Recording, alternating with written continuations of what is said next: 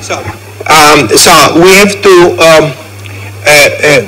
to detect the two electrons, and so the situation is that we have here our nucleus, and the two electrons will be emitted at some point in the nucleus, here and there, for example. So here we have an emission of an electron, and we have to calculate what is the angular distribution of the electrons. Do they come in the forward direction, or do they come with the opposite to each other? And then we have to calculate the probability that they will have a certain energy E. So we have to calculate the electron spectrum. Now, to calculate the electron spectrum, we need the wave functions of those electrons. And we need the wave functions. If we are doing the decay, we need the scattering wave functions, the wave functions of the electrons that are coming out from the nucleus. But the electrons are relativistic, and we cannot use just the Schrödinger equation to calculate those wave functions. So the idea then is to use the Dirac equation to calculate the scattering wave functions. So we are going to solve the Dirac equation, but not the Dirac equation for a puntiform, for a point particle. We have to solve the Dirac equation for an extended distribution. And so that cannot be done analytically. The Dirac equation with the Coulomb potential for a distribution for a point-like case can be done analytically. And also you may know that the equation, the solutions to the Dirac equations have a singularity at r equal to 0. So we have to take into account of that singularity as well. So we need to solve the Dirac equation in the presence of an extended distribution, and we can do only that numerically. So I'm going to to show to you how to do it. And next complication is that when the electrons come out, they see the electron cloud, which is around there. So again, this has to be done with the solving the Dirac equation in the presence of the electron cloud. For the electron cloud, we are going to use the Thomas Fermi model, which is a simplified model of the electron cloud. And here comes again Majorana, because in 1936, Majorana solved the differential equation associated with the Thomas Fermi distribution in a very elegant fashion, and he wrote the solution on the back of un pacchetto di sigarette. You probably know the story. He wrote it there on the back of this scratch the solution, and then showed to Fermi. Fermi was really impressed that he had found that solution. So we are going to use essentially Majorana solution to the Thomas Fermi equation, which was also retaken again by Salvatore Esposito here later. I don't know whether he's present here in the audience, but he did that. He took that again, so we are going to use that. So this is as far as introduction. So the goal of this lecture, the first part of this lecture, is to solve the Dirac equation in the presence of this in this complication. In the second part, what we are going to do is now we are going to assemble everything together, this piece, and this piece, to compare with the current limits on the half-life, and therefore to give limits on neutrino masses. What are our current limits on neutrino masses? Okay, so now I think we can close this.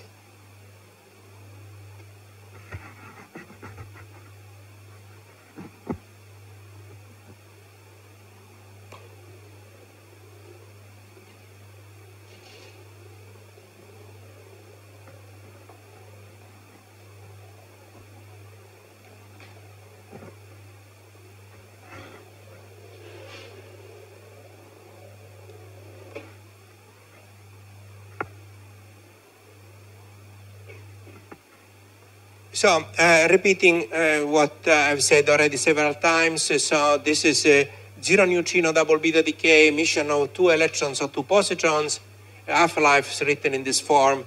Here is what we want to extract, but to extract this, we need to know precisely what are these two terms. This depends on atomic physics, phase space factor, this is on nuclear physics, and this is on particle physics. So, and again, repeating what we said before, we will consider these three different scenarios. One with emission absorption of light neutrino, heavy neutrino, or emission of a Majoron. And also, since in recent years there has been interest in whether or not sterile neutrinos exist, so we are going to also study the contribution of sterile neutrinos. Now, the phase space factors for the scenarios 1, 2, and 4 are the same. When there is Majoron emission is different, so Majoron emission needs to be calculated separately.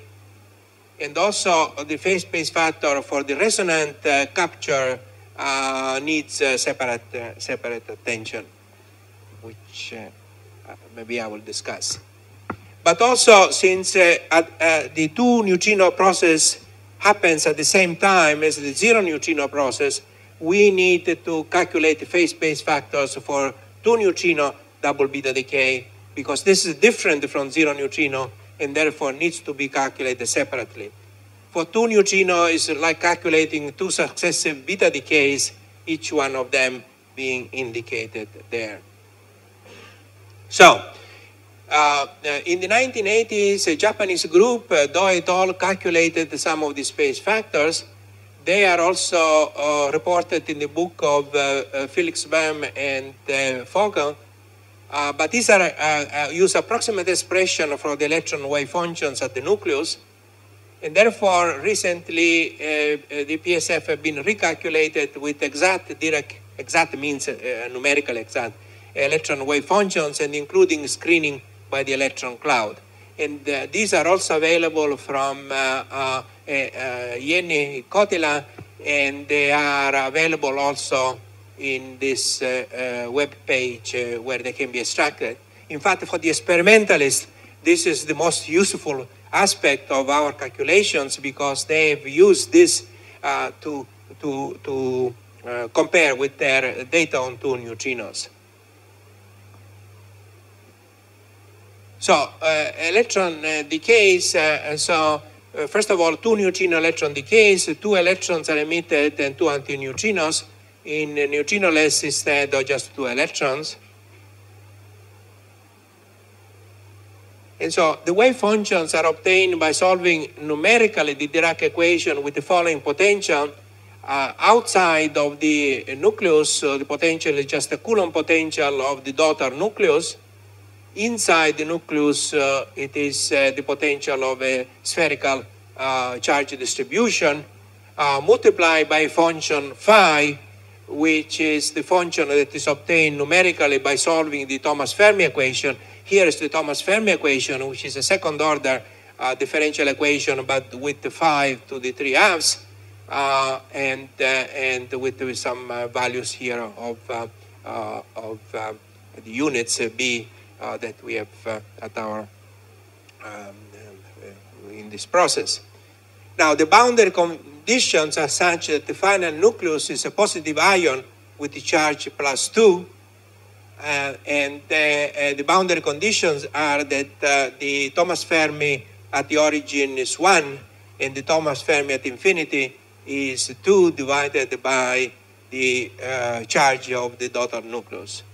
And here is the reference to Esposito, but the method of solution was suggested by Ettore Majorana in 1936.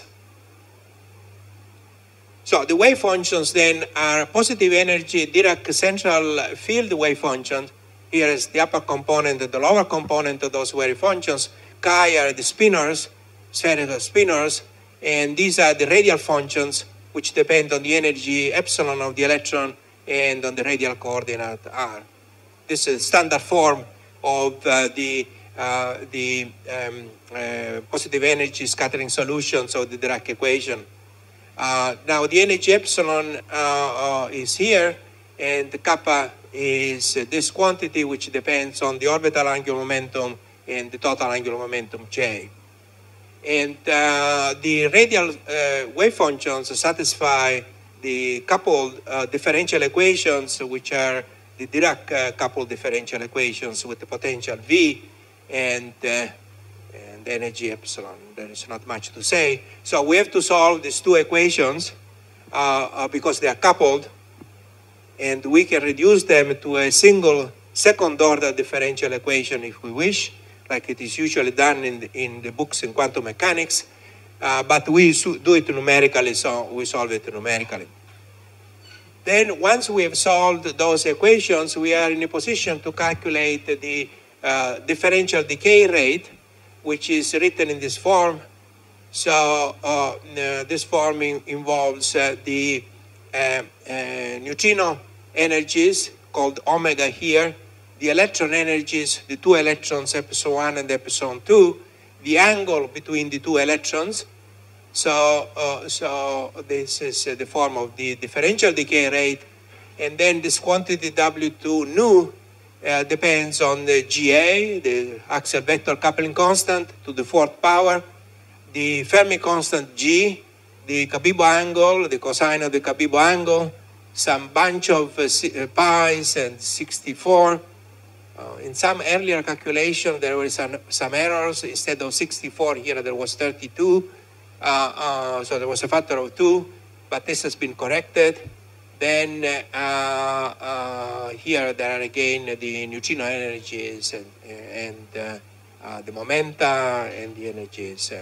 So this is a standard calculation.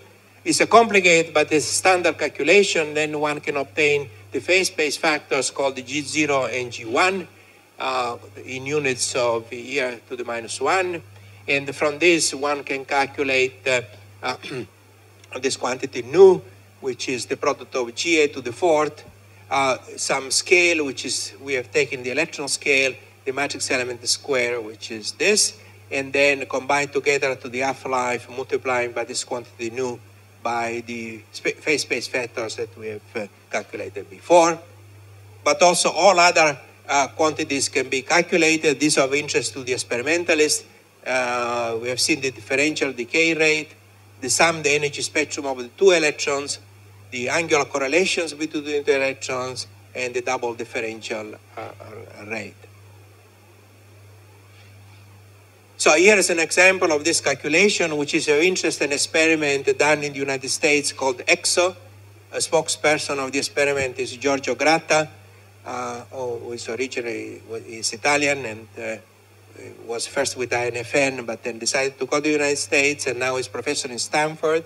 He is leading this experiment EXO, which is done in a mine underground in the United States, and it uses as material xenon 136, and so the decay is from 136 xenon to 136 barium, and here is the differential rate.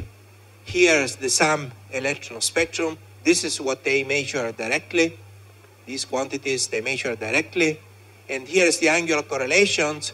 So the two electrons are preferably emitted either with the angle 0 or with angle pi. So although there is not really that much difference, they're sort of somewhat isotropically emitted. This is important for them to design the detectors that are going to detect the electrons. Now, just this is a small note that if one measure accurately, one can distinguish between the two approximations that we discussed yesterday, the so-called single state dominance or the closure approximation. And here is an example for the experiment going from palladium to cadmium, which is of interest to an experiment called COBRA, which eventually will come to the Gran Sasso, but right now is only in the designing phase. You see that the two different approximations here produce a difference in the low energy part of the single electron spectrum. And so if one could measure this accurately for 2 neutrinos, then one may be able to tell the difference between the two. Now, similar story for neutrinoless double beta decay. The differential rate is given by this expression now. There is just neutrinos disappeared, and so there is only the energy of one of the electrons, the angle between the two electrons, and here this depends once more on the GA, the Fermi coupling constant, the Cabibbo angle, and some other powers of pi. And here there is the momentum of the electrons P1 and P2, and the energy of the electrons here, epsilon 1 and epsilon 2. And each quantity is obtained by integrating over those variables for that, which are obtained from the solution of the Dirac equation. So, and again, a standard but complicated derivation, one obtains these two form factors, and from this, one can calculate the half-life, which will involve the phase space factors times this quantity n, but this quantity n in turn is the axial vector coupling constant, the nuclear matrix elements, and the physics beyond the standard model. And the two scenarios that are always considered are either light neutrino exchange, in which the quantity F is proportional to the neutrino mass, or heavy neutrino exchange, where the quantity F is inversely proportional to the neutrino mass. So for light neutrino exchange, the larger is the mass, the larger is this quantity. For heavy neutrino, the largest is the mass, the smaller is this quantity. So they have this opposite behavior, to which we are going to come back perhaps later. And then from this one can calculate all the other quantities, the single electron spectrum, the angular correlations between the two electrons, and the double differential rate. And here is an example which is of importance to the experiment Gerda, which has been going on at the Gran Sasso from decay of germanium-76. Here is the single electron spectrum, and here is the angular correlations for the emission of the two electrons in the absence of neutrinos. These are quantities that are needed to analyze the experiment if eventually this process will be observed experimentally. In this slide, there is a comparison between approximate and exact screening phase space factors in a logarithmic scale. And so the correction is not negligible for these heavy nuclei. Remember that all these effects are like Z alpha. Alpha is a fine structure constant. The Coulomb potential is of the order Z alpha, but the screening correction is of the order Z alpha squared. So one order of alpha less. And so, but still it contains Z, and therefore the larger is Z, the larger is the charge of the nucleus, the larger is the correction. So for example, for uranium, it's already a correction of a factor of 2 or so in the phase space factor. So, which for the experiment is important, these factors is important. Now, a similar situation is now for positron decays. There is not much difference, except that the boundary conditions now are different. So this is the case where 2 positrons are emitted and 2 neutrinos. But in this case, there is also the possibility that one electron is captured from the atom. And so the nucleus AZ captures an electron and is transformed in the nucleus AZ-2, and then a positron is emitted and 2 neutrinos, or even more so, 2 neutrino double electron capture is the process where 2 electrons are coming from the atom, they're absorbed from the atom, and then the 2 neutrinos are emitted. For neutrinoless double positron decay, same situation as far as the emission of the 2 positrons, same situation about emitting a positron and absorbing an electron. This process is called 0 nu beta plus electron capture. But in the case, the case in which 2 electrons are absorbed from the atom cannot occur because we cannot, in this case, conserve energy and momentum. So there is no 0 nu electron capture, double electron capture.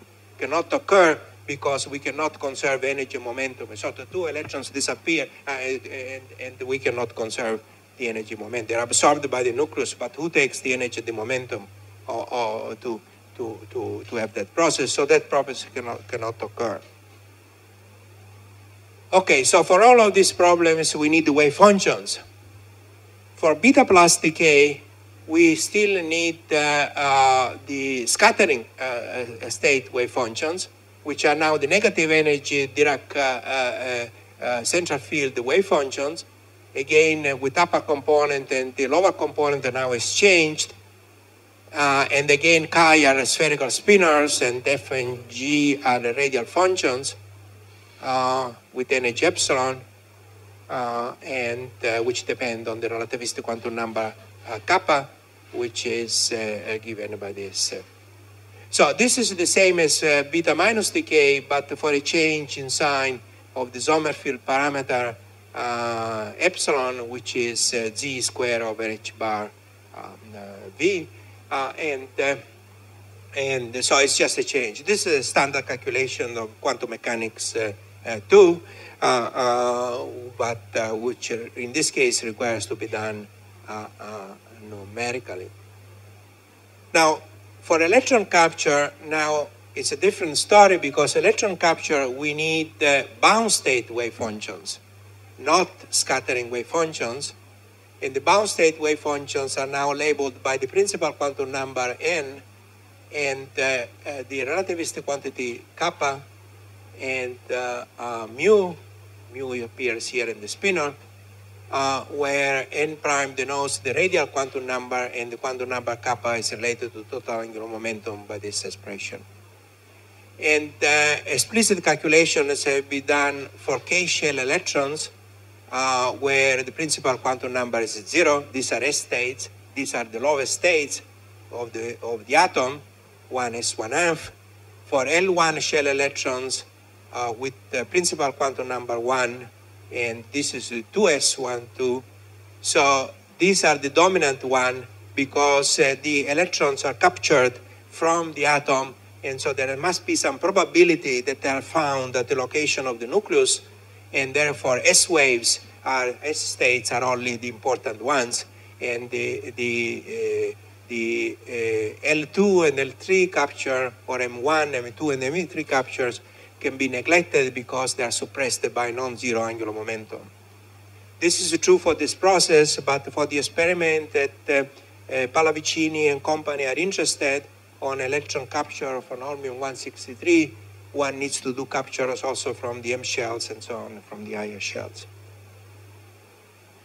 Okay, so this is obtained again numerically, as in the case of double electron decay, but with the potentials now which have different signs, because now for the beta plus, the sign is different than beta minus.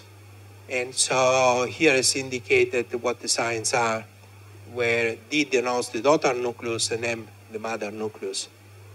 And this is a Thomas Fermi equation with different boundary conditions, which are different from double positron, electron capture, or single positron.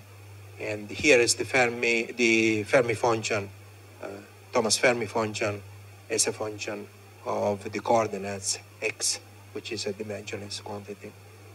And so here are the results again. They are very similar to the case of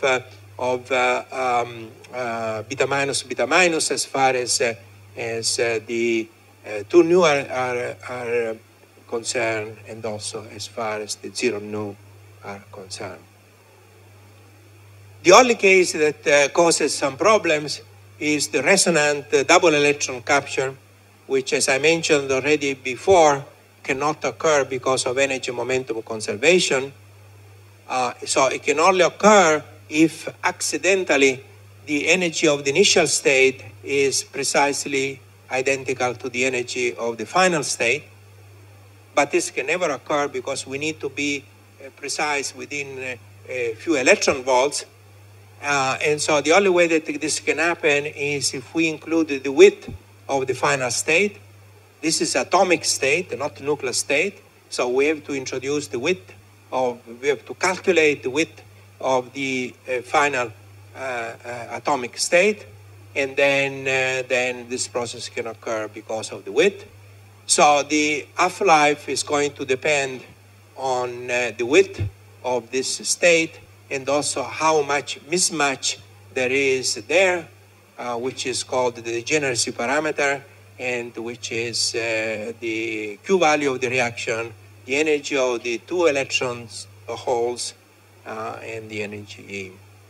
So again, this is a very complicated atomic physics calculation that we have done here, but also has been done by Sinkovich and Dieter Frekers some time ago. Very complicated atomic calculation. And all the information is contained in the so-called prefactor, which is like the phase space factors. And for that, we need positive energy, Dirac central field, bound state wave functions, which we calculate numerically. Then the crucial quantity in this case is the probability that an electron is found at the nucleus. And this probability is a bunch of pi's and c's and h bar c and so on.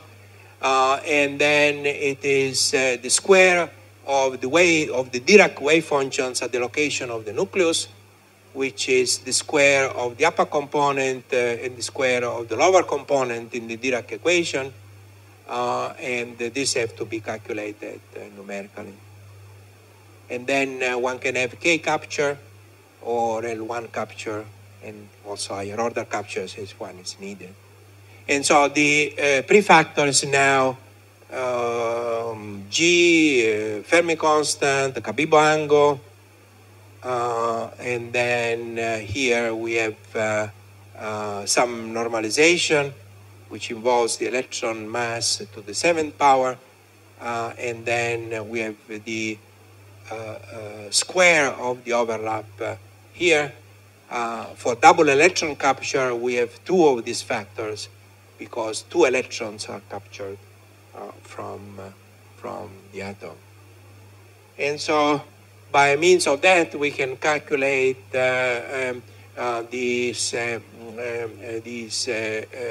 you probably cannot see from the back this table, but the important point is only that we can calculate all this so-called enhancement factor, because the idea is that if the energy released there is 0, then there will be an enhancement factor. And so the enhancement factor called F for some nuclei like gadolinium-152 and the corresponding atom is about a factor of 10. So we gain a factor of 10 relatively to the measurements of the usual measurements of zero neutrino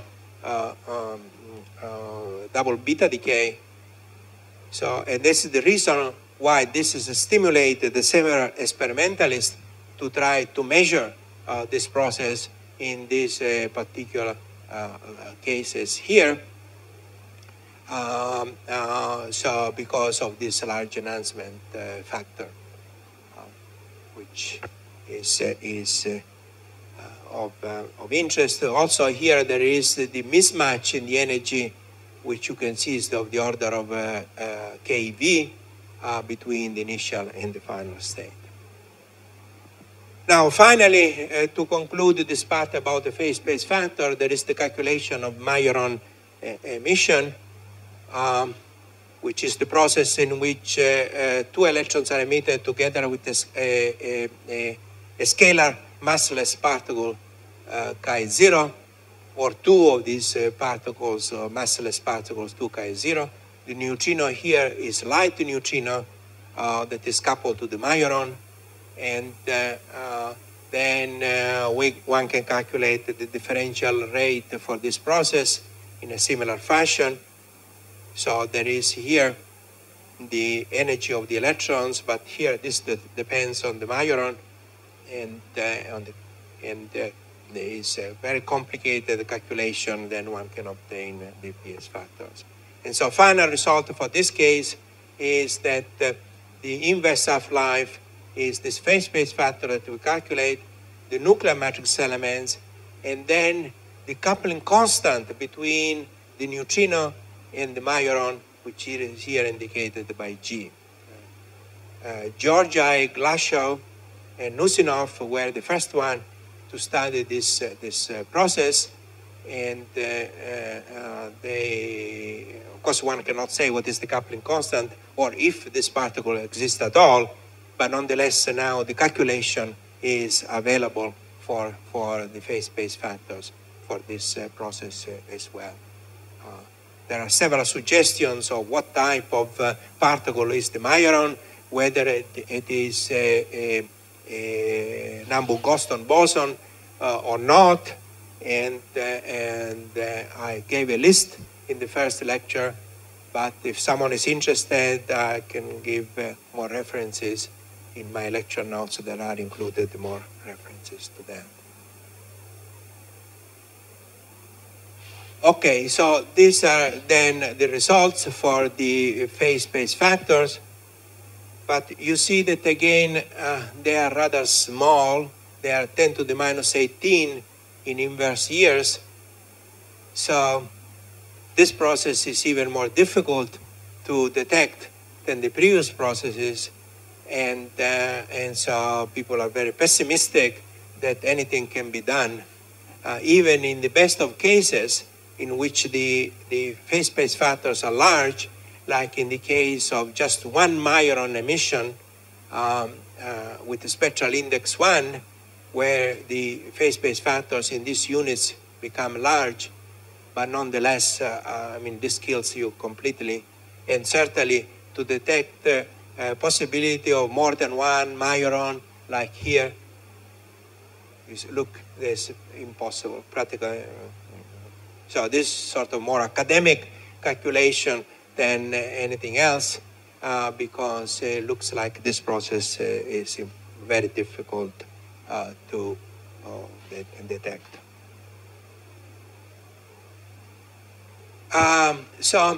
Next thing is also that the decay, some people have suggested that the decay can occur through an excited state.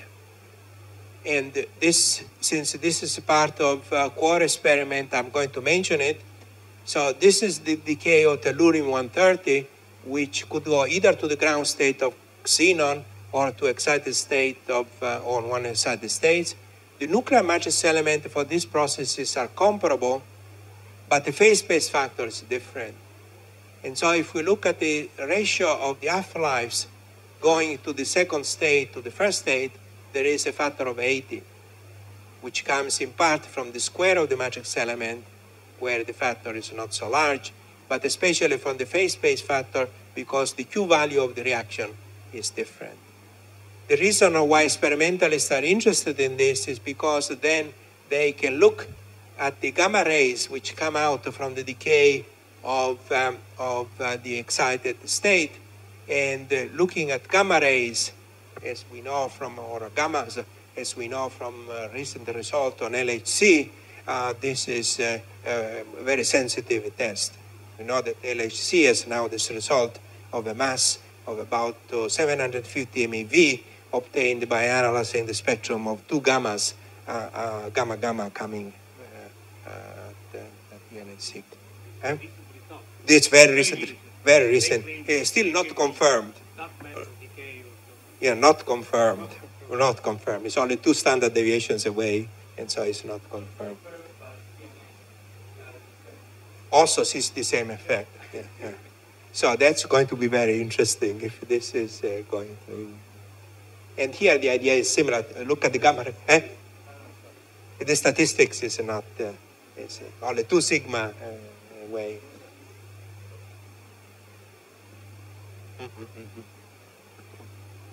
Of course, it would be very exciting if this will be seen. It will open up a new avenue. Yes, yes. Oh, also other decay. But that depends on the way this particle is coupled. It's not maybe X-like type of particle, so we don't know. So, but this is sort of a detour. So there are Quarry will attempt a measurement of decay to the 0+, excited 0+, by looking at this E2 transition from the 0+ to the first 2+ state and focusing on that transition and to see whether they see anything. But this number indicates that practically it's going to be impossible to see. Okay, so what are we going to do with time? We have arranged for some, okay, so I would like to go maybe another few minutes, and then we'll stop, and then we'll continue. Partly is because to talk for a long time is a problem. Okay, so let me, to conclude this part about the phase space factors, they've been used by all the experimental groups working in this field, in particular by EXO, which is the experiment on xenon done in the United States by Gratta and collaborators, by Gerda, which is the experiment at the Gran Sasso using 76 germanium, by SuperNemo, which is an experiment in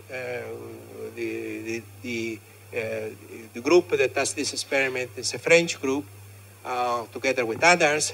And the SuperNemo looks at various nuclei, not only just 1 or 2. And then there is Quarry, which is used, which is at the Gran Sasso. Gerda and Quarry are of particular interest to INFN because they are done at the Gran Sasso, and especially Quarry is of great interest. And so all of these have used the phase space factors that we have calculated in analyzing their data or in doing simulations of what they should expect in case these processes will be seen. And here is an example of the observed spectrum of 2 neutrino double beta decay. So here is the energy, and here are the data. And you may see a curve there, which is the result of our calculation. So the calculation for the phase space factors does not gives you the distribution, but does not give the absolute value, because the absolute value here depends on the nuclear matrix elements. And so the way that this fit has been done is by using the calculation of phase space factors and adjusting the strength here to fit this point here.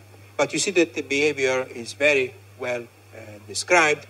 There are here details because there are some things on top of that, and so the experimentalists have looked at the deviations from the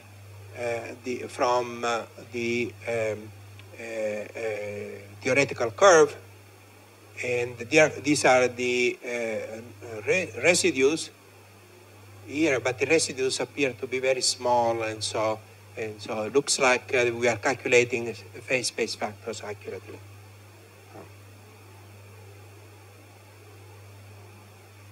Now, for simulations, and this I mentioned for the experimentalist,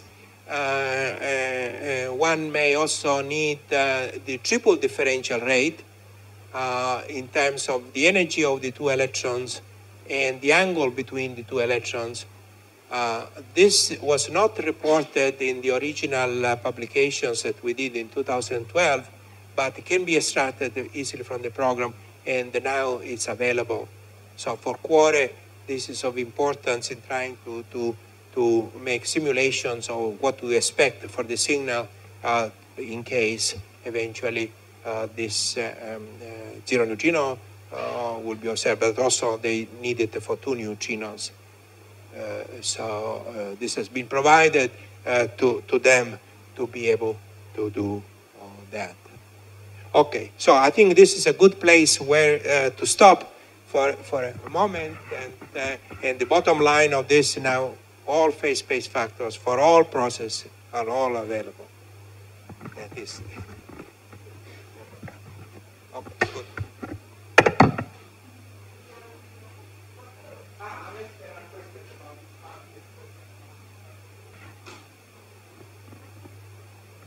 So we are now at the final stage of this presentation, of these lectures. So in previous lectures, we have calculated the nuclear matrix elements and the phase space factors, and also we have discussed what is the physics beyond the standard model that we wish to study. And then we have written the inverse half-life in this form. So now we have all the ingredients to calculate the expected half-lives for this process. And so here are the latest results for neutrinoless double beta decay. The expected half-lives, please note, in the 10 to 24th years is larger than the age of the universe. So this process is a very rare process, 10 to the 24th years, very rare process. And here is a function of mass number. This result here is assuming that the average neutrino mass is 1 electron volt. If it is less than 1 electron volt, there has to be scaled up or down. And also assuming that the axial vector coupling constant is the free value of 1.269. No quenching. This is no quenching. And from this, one can see that the best case is uranium, but unfortunately, this is not good for the experiment. We cannot use uranium. There's lots of alphas coming out. So the next best case is neodymium. And in fact, when we suggested this, there was an attempt to use neodymium for a double charge exchange, but we need one particular isotope of neodymium, 150, and to get enriched neodymium becomes a problem. The only people who can enrich neodymium are the Russians, but they are not willing to give enough neodymium for doing double beta decay. So neodymium, which was the original plan at SNO+, has now been excluded. So no neodymium cannot be done. So the current experiments are either in tellurium, that's Cuore, or in germanium, that is Gerda, or in xenon, that's Kamland and Exxon. So these are the current 4 experiments. There is a planned experiment in France, French group, on molybdenum, which is another good case, but we'll see whether this proceeds or not. So at the moment, the experiments are tellurium, xenon, germanium, and these three are the three cases that have been used.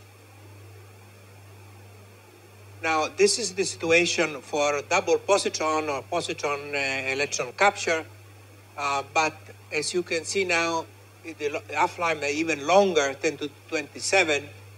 The best cases are once more xenon, barium, and cerium, which are here. So the people at Camland are planning also to look for two positrons coming out and see whether they can detect this. And again, this is no quenching. What? The phase space factor. The Q value is smaller. And it goes like the Q value to the 5th power.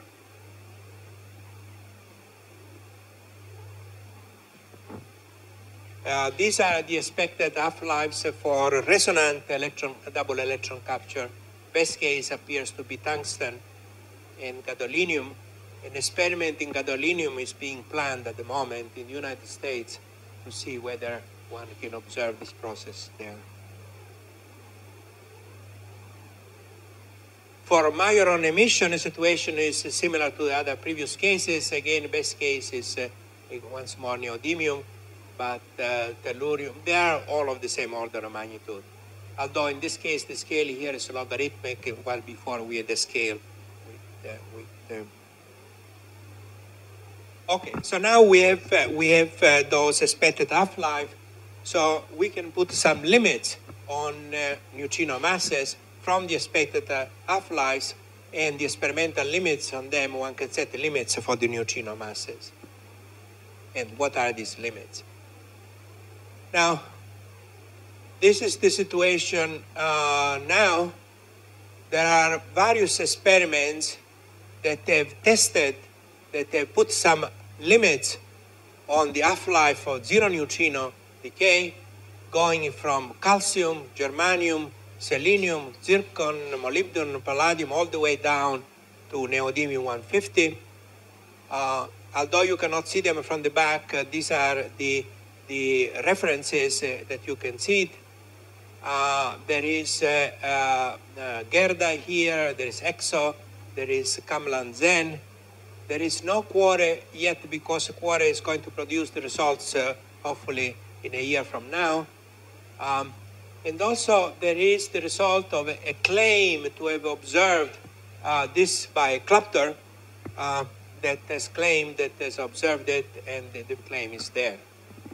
So the best limit so far comes from this experiment here, which is Kamland Zen, called Collaboration, which is published in 2013.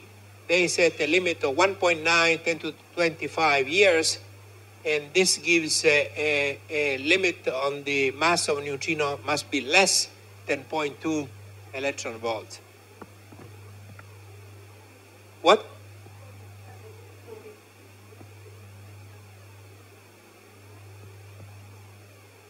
È stato escluso, adesso lo farò vedere esplicitamente. Okay.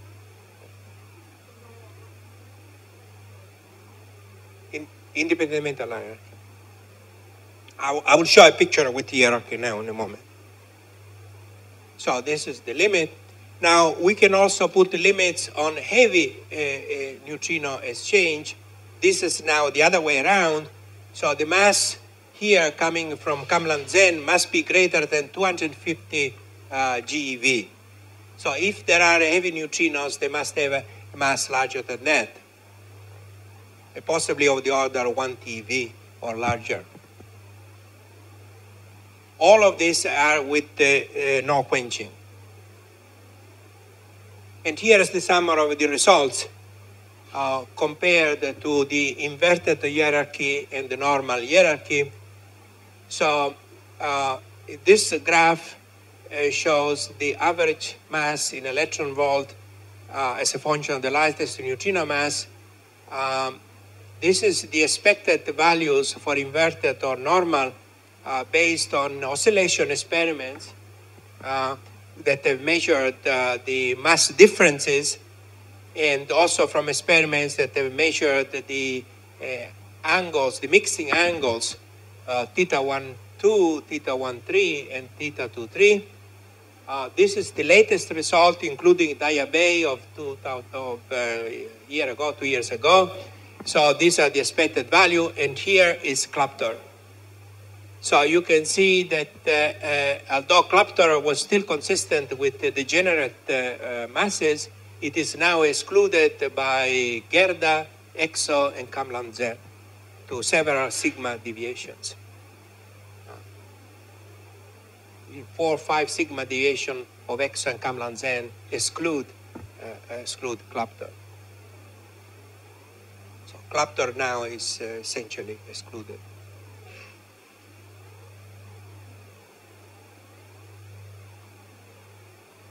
Okay, so the conclusion of this part then is now we have all the formulas we needed. We have calculated nuclear matrix element, phase path for all processes, and therefore we have calculated expected half-lives for all the processes that are indicated there. However, we still have one, as I said before, one of these dolenti note, that is all these estimates are done with no quenching. And the current best limit with no quenching is from Kamland, as I said several times, with the mass about less than 0.2 electron volts.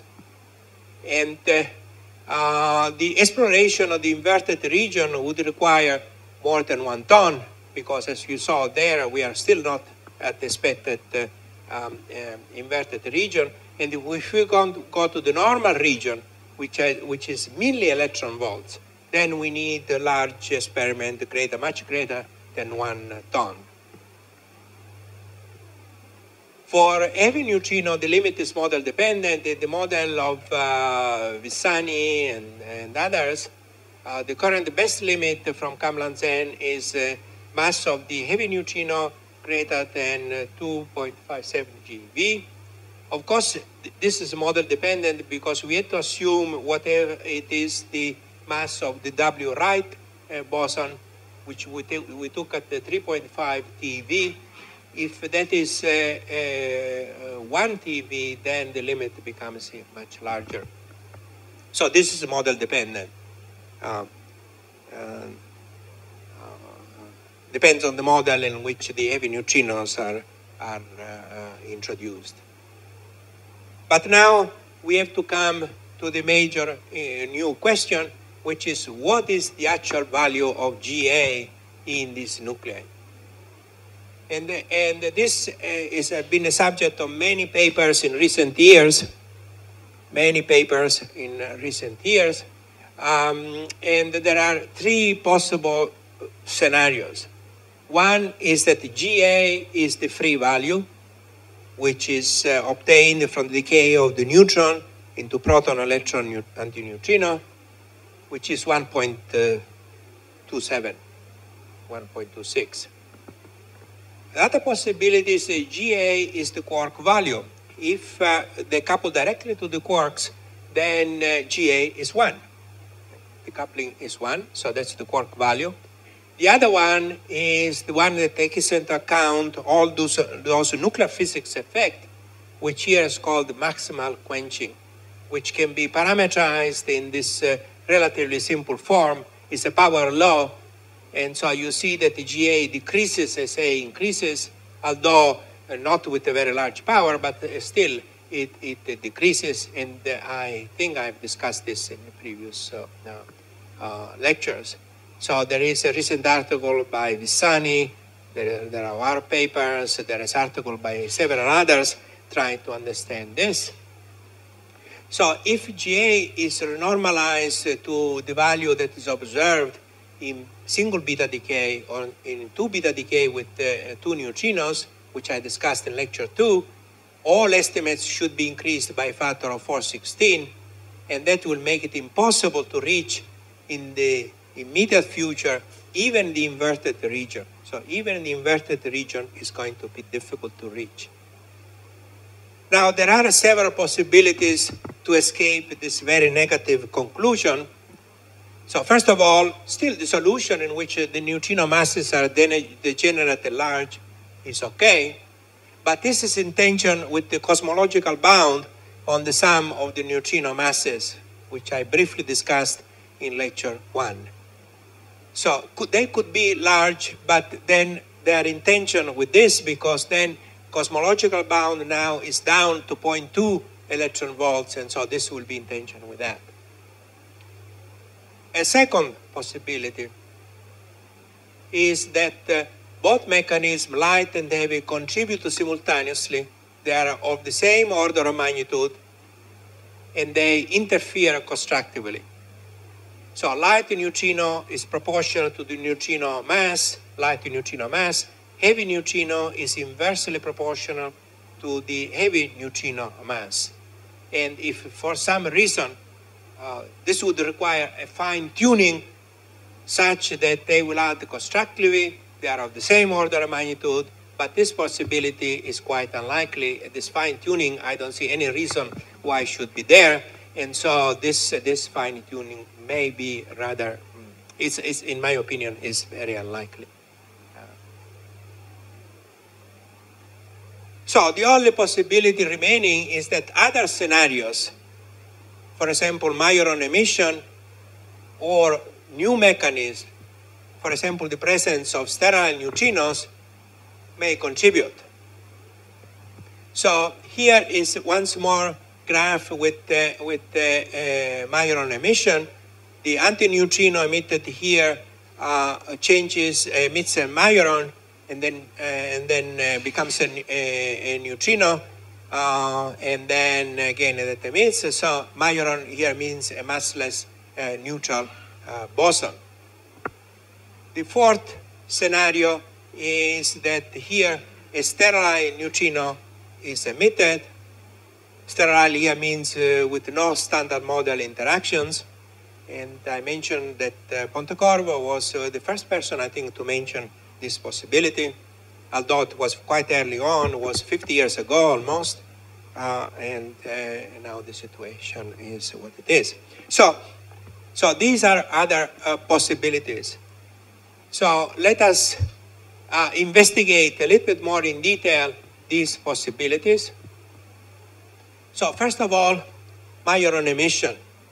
Then this is a process that I've denoted by 0 nu double beta chi decay.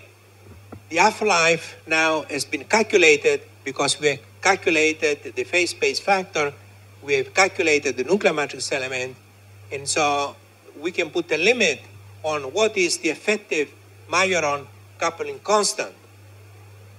The nuclear matrix element here are the same as scenario 1 and 2, but the PSF, the phase space factors, are different, and so we have recalculated them recently.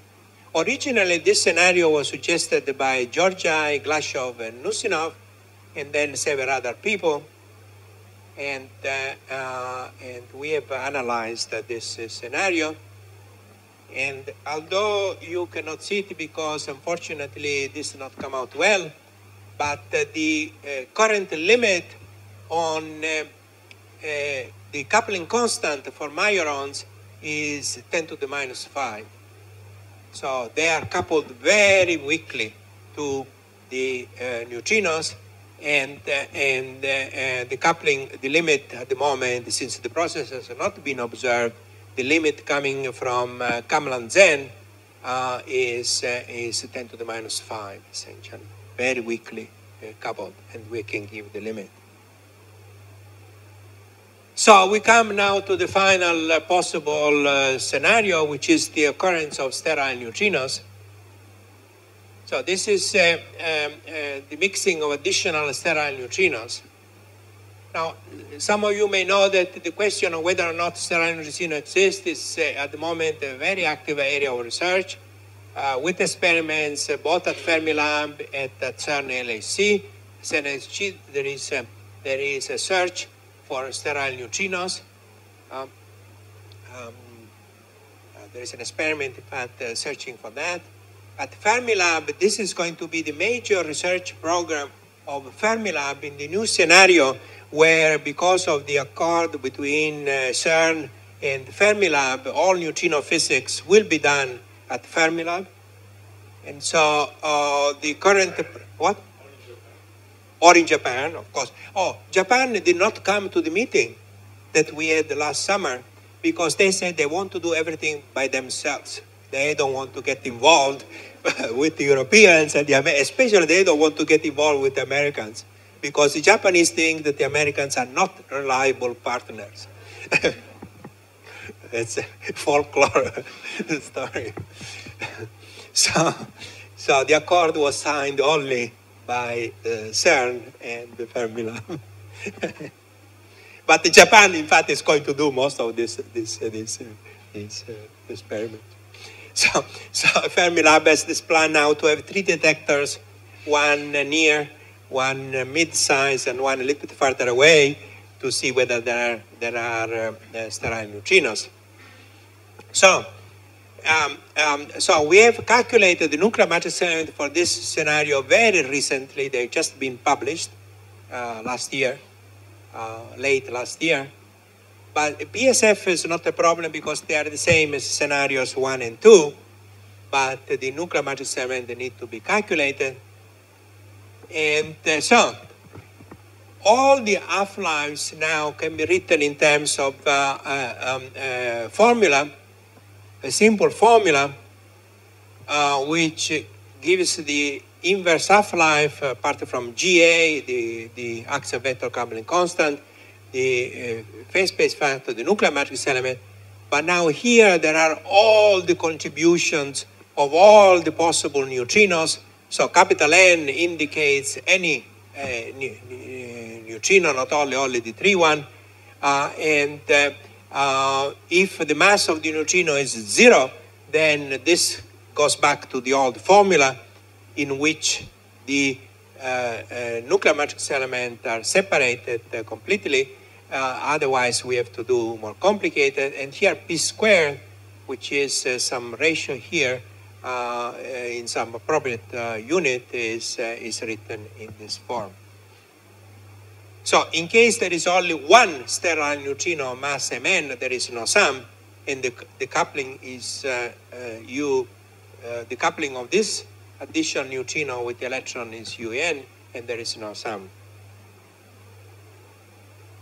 So now, from the experimental limits, we can construct an exclusion plot of what are the values that are excluded. So in this exclusion plot, here is the mass of the neutrino in GeV, ranging from all the way from MeV to TeV. And if you remember when I showed the nuclear matrix element, it turns out that the nuclear matrix element have a peak at the value of 100 MeV. If the mass of the neutrino, sterile neutrino, is 100 MeV, then there is a considerable enhancement of the nuclear matrix elements, and therefore this in the exclusion plot will correspond to a minimum in the exclusion plot.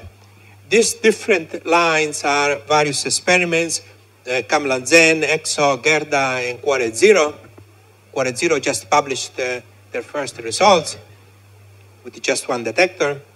So this is now this region is excluded, and since it depends both on the mass and on the coupling to the electron neutrinos.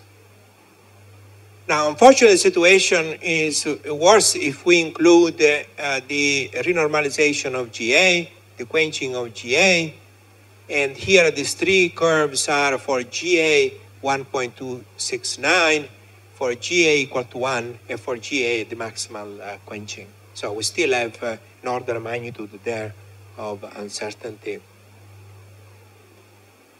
Now, several types of sterile neutrinos, as you probably know, have been suggested. Everybody has his own view of what sterile neutrinos are. First of all, there are sterile neutrinos with masses of the order of the electron volt. especially Carlo Giunti and Marco Laveder have suggested this. There is a fourth, fifth, sixth, maybe neutrino with the masses in the EV range. And these are introduced to account for the reactor anomaly in oscillation experiments. They are in this range. Then there are heavy sterile neutrinos with the masses much greater than 1 electron volt, in particular the masses in the KV-GeV range, suggested especially by Sasha Shaposhnikov. And in fact, the experiment at CERN LHC is looking for this type of neutrinos, sterile neutrinos, 4, 5, 6. I've called this A, this B. So here is the hypothetical neutrino mass spectrum.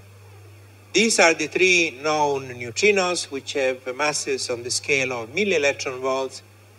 Then there are the neutrinos suggested by Giunti, others, of light sterile, which have masses in electron volt keV. There are those suggested by Asaka, Shaposhnikov, and others with the masses here. And then there are the very heavy neutrinos, which are responsible for the seesaw mechanism. They should be there, but it's also known. So the only thing we know at the moment is that we have these 3 types of neutrinos. All this is a speculation, and here the scale is a logarithmic scale. So there could be a 4th neutrino, could be some others, but at the moment we do not know. So finally, we have calculated the contributions of all hypothetical neutrinos. So then the half-life includes all the contributions. The ones for light, the known neutrinos can be written simply because it can be factorized. The one for unknown heavy sterile neutrinos is here. The unknown light sterile is here. And then the unknown heavy neutrinos are here. And in this formula, the values of M and of B in IBM2 have been calculated, and they are available from this article in PhysRev D just a few months ago. So now we have to complete the picture. And of particular interest, because it's the case that many people think may be there, is the case of a light sterile neutrino, a 4th neutrino, which will contribute.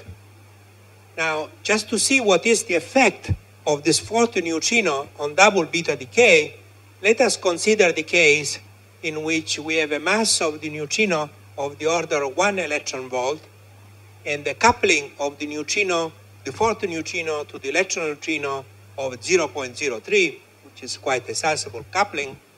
And then the average mass, this is the contribution of the 3 known neutrino species. And then here is the contribution of the 4th neutrino. And of course, we have to take into account that this may have a phase. And so there is a mass M4, and there is a phase alpha 4 relatively to the others. And so this will be the contribution. So the presence of a sterile 4th neutrino gives a major contribution to the average mass, because, especially if the coupling is of this order of magnitude. And so to show what is the effect on this Visani plot, we see that now with the presence of 4th neutrino, all this region is filled, and now the normal has gone up quite a lot relative to the inverted. And so if there is a 4th neutrino, then we may be able to actually see it in the next generation of experiments. So if there is a 4th neutrino, mass 1 electron volt, with the coupling of 0.03, then we may see it either with the Quarry or with the Gerda 2. So this has given a lot of hope to the people who are working in this area because this is within reach. This we can see. Now also, this is another implication because I've put here the cosmological bound to the sum of the masses with this red light here. So by combining the cosmological bound to the measurements, to the limits on the, we may begin to disregard some of these theories pretty soon, some of these suggestions about sterile neutrinos pretty soon, because we are not too far. Because here we are limited, we exclude all of this stuff here, and here if we bring this down, with the Cameron Zen, certainly in the next experiment will be down to this area, and so we'll begin to exclude some of these suggestions for sterile neutrinos. So that's an important point. So sterile neutrinos contribute in a sizable way to double beta decay. And so with this, I'm coming to the final conclusion, and that is that if neutrinoless double beta decay is observed, it will answer some of the fundamental questions that we have in neutrino physics. In other words, what is the absolute neutrino mass scale? Whether neutrinos are Dirac or Majorana particles, because just the observation of the neutrinoless double beta decay will indicate it has to be a Majorana particle because the neutrino must be the same as the antineutrino so that it can be emitted at one vertex and reabsorbed at the other vertex. And also the question that has come up very recently, how many neutrino species are there? Again, I would like to remind you that cosmological bound is not only on the sum of the masses, but also on the number of neutrinos, and the cosmological bound is 3.1. So according to cosmology, there are only 3 neutrinos, period. So all this question is very hypothetical. On the other side, in a few years, we will know this by direct measurements at Fermilab, and we will be able to understand whether this is purely speculation or whether it has some physical ground. We've seen many surprises in recent years, so it could be that there is a surprise here as well. It could be that there are some additional neutrinos. And I think with this, I would like to conclude these lectures, and please ask me questions if you have any questions related to these 3 lectures.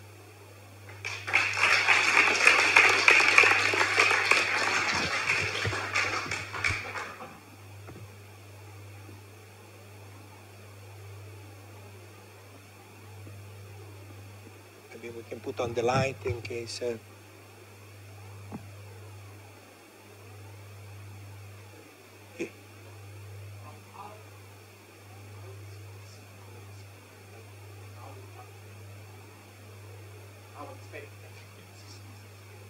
Okay, so there are several experiments now that are trying to do this. So you build some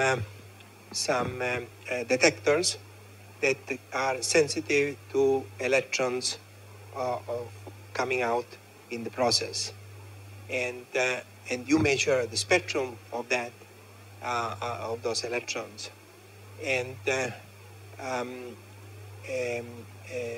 an example is the Quarry experiment, where the detectors are bolometric detectors.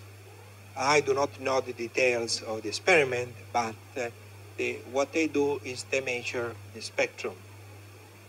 Now, unfortunately, since 0 neutrino happens at the same time as 2 neutrino, the spectrum is dominated by the 2 neutrino, which occurs. And so what you have to do is look at the end of the spectrum to see whether there is a little bump. And in fact, maybe I can use the blackboard to illustrate this point. So maybe we can close this. We can,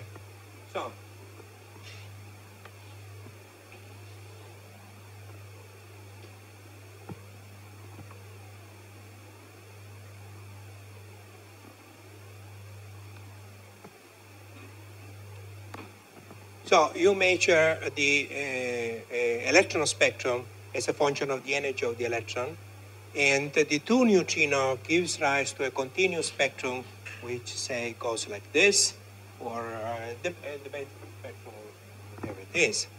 And so what you are looking is for a little bump here. And so what they do is they give a limit to what they see there. And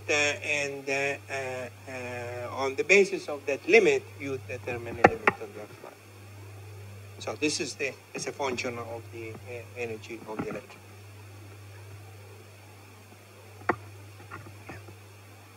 And the original claim of Glaptor was that in the decay of germanium, here this is the bump. But if you look at the data are like this. So very hard to say that he has actually seen a bump. But he was insisting on this for many years. All the later experiments have been able to have a sensitivity which is well below the bump seen by Kloptor. So that's yes. Yes.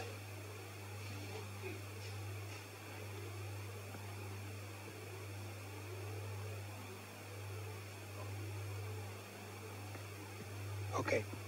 The distribution.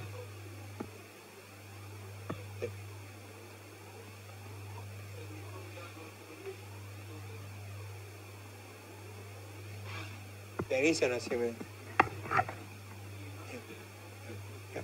Yeah.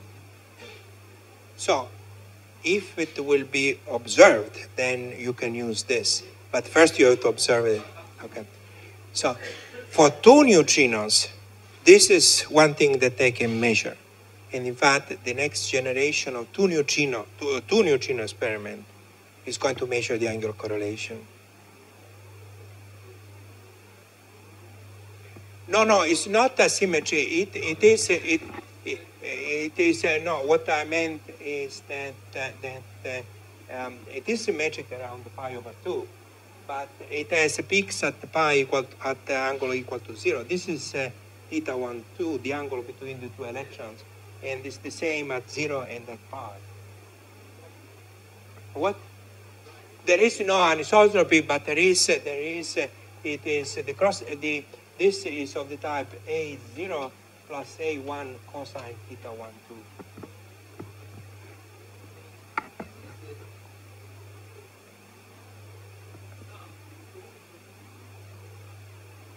Oh, there could be higher order terms. We have stopped at the cosine. Yes, yeah. Because the next order term is of the order alpha relative to that. And so alpha is 1 over 137, so that's why we stopped there. But, if you do want to do a very, there could be additional terms.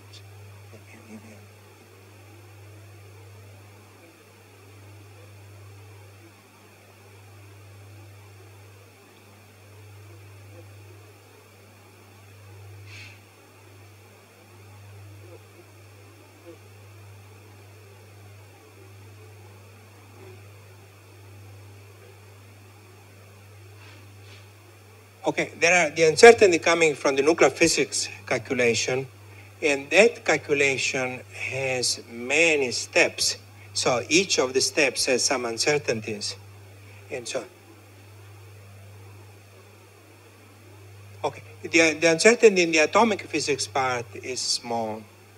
Now that we have done the relativistic calculation and we have done the electron cloud, so, you could do better work. Instead of doing Thomas Fermi, you could do the Archie-Fock for atoms, but that's too complicated, and the uncertainty there is only a few percent. The main uncertainty, unfortunately, is just nuclear physics, the main uncertainty. And of course, the fact that we don't know the other thing. So. No, the atomic physics uncertainty is now reduced quite a lot. And that's the reason why everybody now is using this these calculations that Ieni did.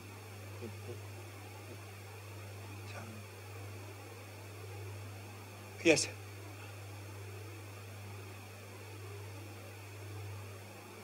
For the two neutrino, yes, of course, has been measured. Yes, yes, yes, it's important for quarter. Yes, yes, very precisely. In fact, Oliviero Cremonesi came to see me. We discussed this. He took the programs to Milan, and now they are using the programs in Milano. They're doing. And also Gerda is using our calculations. Stefan Schönert is this person. So for the experimentalists, this calculation of phase space factors has been crucial it's important for them.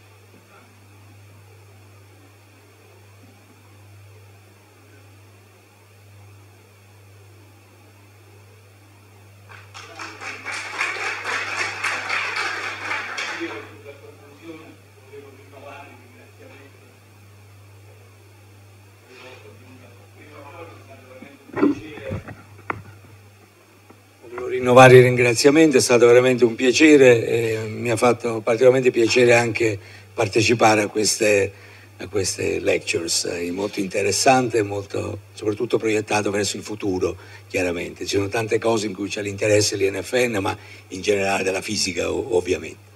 Quindi grazie, questo è un arrivederci, quindi alla prossima. Fatemi fare un piccolo ringraziamento ma importante ai servizi multimediali del CSI che hanno curato queste riprese e poi che saranno tradotte in un DVD come in generale si fa in questi casi, e quindi rimarrà memoria anche storica di questo evento. Grazie anche a loro. Mi associo alle parole di Leonardo e ringrazio veramente moltissimo Franco. Questo è stato veramente,